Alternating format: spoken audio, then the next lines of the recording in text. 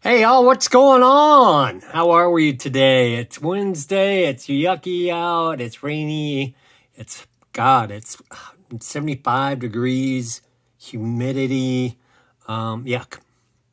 But here we are on the 1-700 Trumpeter, the Dreadnought, and we're making some headway. This time it was some visible headway. So we've got funnels in, we've got the main mast in, even started on the front forecastle railings and brought them back on the forepeak and on back. Interesting little side note, if you guys use those wood decks, I think it depends on the wood deck, but it leaves a little gap between on the edge there. And it's perfect for putting railings in. I'm sure you guys ran into it, but if not, try it. Makes putting in railings a heck of a lot easier, but that's kind of where we are. She's coming together.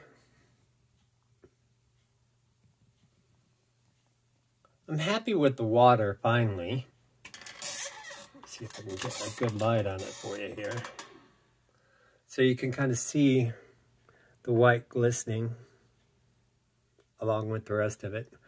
And I finally just put on, that gloss spray, the super wet gloss spray. I don't have it out, but it finally kind of brought it together. But it's been a labor of love and frustration. When I say frustration, I don't mean anything about the kit. What I mean is, I played more with the water than I did the model this time. The other issue is the fact that with it being the Dreadnought, it's considerably smaller than, say, some of the other 1-700s that I work on, like that.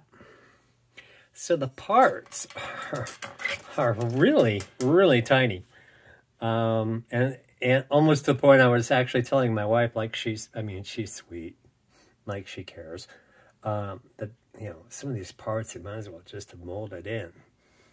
But chances are it was probably impossible to make the die. But that's kind of where we are. I have no idea what I'm going to work on next, but as far as another model, I know the next steps on this is going to be the lifeboats and the cutters. So I'll get working on those. But that's where we are. I do like the fact that Trumpeter includes PE. It'd be really nice if they went ahead and put the railings in. But I had to buy some aftermarket parts and waited for those. But they're here. And so that's kind of where we are.